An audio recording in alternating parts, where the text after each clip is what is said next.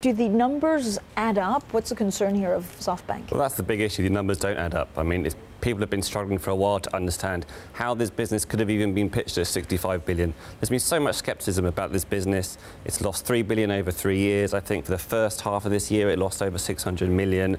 No one really quite understands the business model. And then when it comes out with its IPO filing a few weeks ago, and it was almost this archetypal unicorn about huge issues with corporate governance.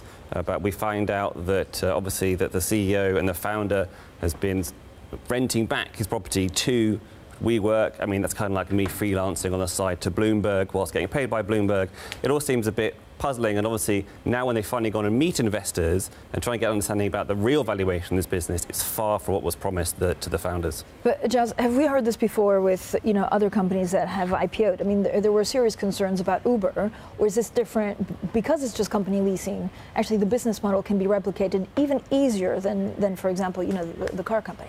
Yeah, that's a great point. With Uber, there's a very good argument that it really was disrupting a business. With WeWork, there's no real great argument that it is truly changing the real estate business.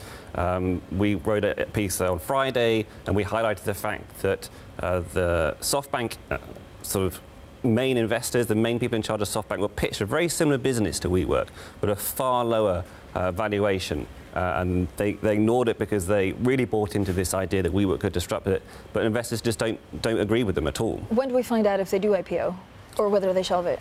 I think we'll find out something in the next few weeks. Things seem to be happening very quickly. I mean, we started writing about this drop in valuation on Friday, about worth between 20 and 30 billion. Over the weekend, it's suddenly now worth less than 20 billion, and now suddenly SoftBank are thinking about pulling out. So I suspect we'll see something pretty soon.